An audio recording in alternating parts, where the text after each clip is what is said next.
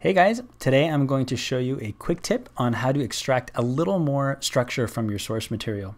Now today we're going to be tracing, and I'm not ashamed of it. If you think that tracing is cheating, then you may be missing out on one of the easiest and most helpful means of discovery. That being said, tracing should be used primarily as an exercise. Your ultimate goal should be to create something new from your source material. So if you're building a portfolio or doing work for a client, make sure that you don't claim traced material as your own unless you have specific permission from the owner of the original content. But for practicing structure, tracing is an incredibly helpful exercise. Because we don't have to dedicate all the brain power that duplication requires, we can let our mind focus on other important skills like line weight and line quality and structure. And while we're drawing, our brain is quietly recording valuable data about the real world that is almost impossible to invent on our own. If you want to learn more about how to trace with purpose, make sure to check out my new drawing method called the Art Diet, and specifically the page on tracing. Okay, let's get to it. So here you can see I've traced over this foot. And because this is going to be the basis for a quick painting, I really want to be able to identify where the major planes are and where those planes turn and create form. This is best done with photographs that have a lot of contrast and have a clear light direction. But as you can see in this case, the lighting is pretty even and it's very soft. And so we don't really have a good sense of where the shape changes are, which makes it more difficult to trace out the forms. So what I've done here is duplicated this layer and created a second layer that's just for my drawing reference that exaggerates where the highlights, midtones, and shadows are. Let me show you how to do that. So I'll go ahead and delete that layer. I'll select my reference layer, come up here to the menu, duplicate layer, and we'll be applying a tonal correction. So we'll go to Edit, Tonal Correction, and Level Correction. Now the way levels works is it maps all the values in your image to a range that you might think of like 0 to 100, 0 being black and 100 being white. So if we drag our shadows marker all the way to the right, let's say here would be 50% and here would maybe be 75%. So what it's doing is that it's taking anything under the 75 range and just turning it into black.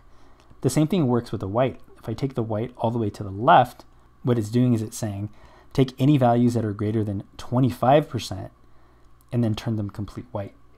So we can use this to our advantage to create a temporary image that exaggerates the highlights and the shadows in a way that we can trace it with more information. So I'm just going to take our shadows, bring this in, take our highlights, bring that back, and just play around until I find a range here that more clearly gives me an indication of where these plane changes are. So we can do maybe something like this. Yeah, something like that. And now we have a nice clear flat plane on the top of the foot. We have clear indications where those planes turn and then turn into the side planes. So I'm just going to hit OK. We'll give ourselves a new layer, and we can go ahead and reduce the opacity of that and then just start drawing our shapes. So because this is going to be for a painting, I'm really looking for those flat plane changes to help me. So for example here, I'm going to draw in where that highlight changes its face there. Some shadows, get those nails in. And again, even though I'm doing this fairly quickly, I'm also thinking about structure, what these toes look like, the rounding of those shapes. In fact, doing this tracing before I paint is actually helping me understand a little bit about what the shape of this foot looks like. So I can kind of see clearly that nice side plane there, these round shapes, and this looks kind of like a ball here, right? Where that, I'm kind of imagining, a sphere right there where that ankle is. So kind of indicating that. I see another plane change here, right, that kind of does that. So I might just, yeah, these are just like notes for myself for when I paint this in. Kind of see this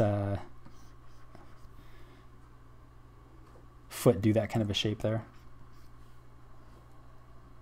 And I'm imagining, these nice round blocks.